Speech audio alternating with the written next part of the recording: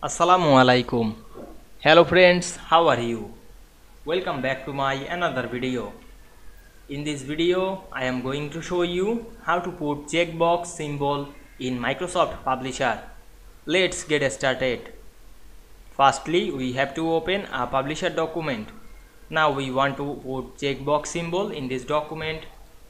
Click inside the text box, then go to the insert menu and we can see here many options. Select the symbol option, then go to more symbols. Now we can see here more symbols and selected the font calibri. Then we change the font windings, the right windings. Then press enter on our keyboard. Then find the checkbox symbol. We go to some down and we can see here the checkbox symbol. Then we click insert and close the window. Now we can see we put it a checkbox symbol this publisher document very easily. I hope you enjoyed the video. Please like, comment, share and subscribe my channel. Thanks for watching.